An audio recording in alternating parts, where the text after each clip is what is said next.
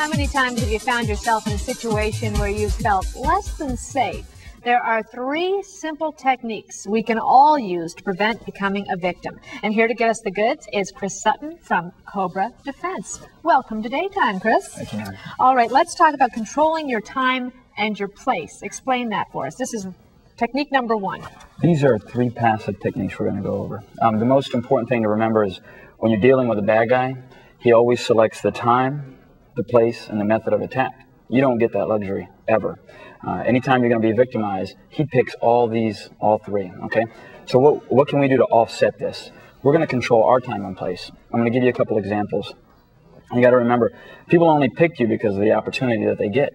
Just like a lion hunting, he's not going to go after the strongest and the fastest gazelle. It's the one that's not paying attention. It's the weak one that falls behind. So if we're in a supermarket and say it's 4 in the afternoon and we're with our family, we're feeling pretty good. Everything's going okay. We walk out to the parking lot. There's people around, sun's out, well lit. Time and place is pretty good, right? Right. Same supermarket, 11 at night, not with my family. I parked out in the corner. Parking lot's not well lit. My time and place has totally changed. Even though I'm in the same place, I'm in a poor time and place. Now I'm an opportunity. And now I can become a victim, okay? I just made it a lot easier for somebody else to victimize me. Same thing, I'm a real estate agent. I'm showing this really nice house to somebody, all right? Actually, I'm showing it to a full family, a family of 4. I feel pretty comfortable, you know, a husband, a wife, 2 children. I walk them in, show them the house. Good time and place, daytime. It can still be daytime. Now I'm a single female showing this house to a male. I don't feel comfortable. All right, my time and place has now changed.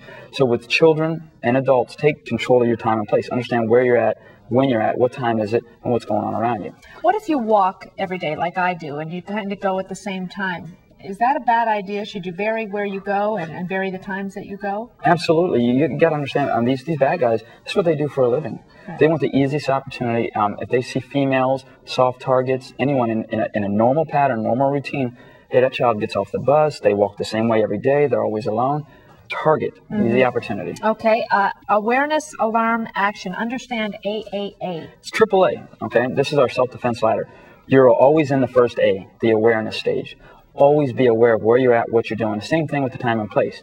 Once you get into the alarm phase, a lot of people don't realize they're in the alarm phase. Ever felt uncomfortable? Something's going on. I don't exactly know what it is. Maybe it's a family member that made me feel uncomfortable. He said something.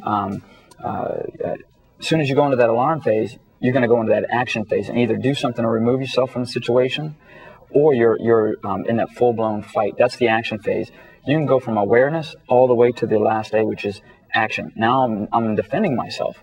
You always want to stay in that bottom A, and you always want to be on high alert. And that will keep you from that action phase. Pay attention to your instinct, right? Absolutely. Okay, and finally, know your 3 threat levels, green, yellow, and red. Drill with your child or yourself. Have a personal threat level. At all times, you want to be on green. Green is where we're at right now. I feel pretty comfortable. Good. We're doing a talk show. I feel pretty comfortable. Nothing's really setting me off. If I move into that yellow phase, hey, I just got out of a nightclub, or I'm leaving Walmart late at night, or some supermarket, and I don't feel comfortable walking in my car alone. I'm at the yellow phase. I need to get back down to green, because if I do not, now I'm in the red phase. There's trouble. Trouble is a red phase. That's high alert. Once again, active self-defense. We can control it by staying in that green phase constantly. Okay, well, you spoke of self-defense, and when we come back, Chris Sutton from Cobra Self-Defense is going to show Kayla and myself a couple of moves that we can all use, right? Absolutely. These will be active techniques. Active techniques. Active techniques. We'll be right back. Stay with us.